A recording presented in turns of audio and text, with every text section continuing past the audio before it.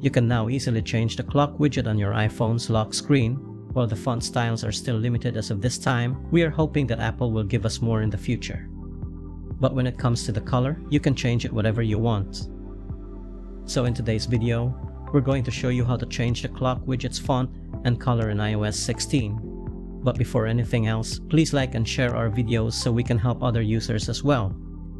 Now going back to our topic, here's what you should do. To begin, lock your iPhone and then tap and hold on the clock widget. Tap Customize at the bottom of the screen.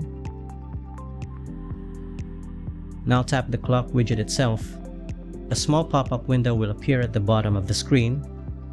Choose the font style you want to use. There are only 8 styles you can choose from, but choose the one you really like. You can now tap the color you want to apply to the widgets. There are colors that you can adjust the saturation of, as there will be a slider that will show at the bottom of the screen. To choose your own color, swipe left on the color options and tap the last one. This will allow you to pick your own color. Now pick the color you want to use for the widgets. You can actually pick from grid, spectrum, or sliders.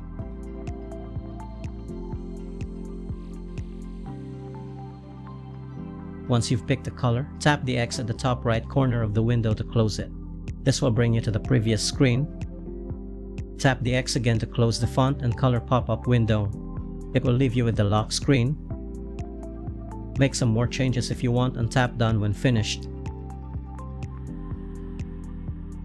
And that's pretty much it. We hope this guide can help you one way or the other. You may subscribe to our channel or click one of our videos to continue watching. Have a great day.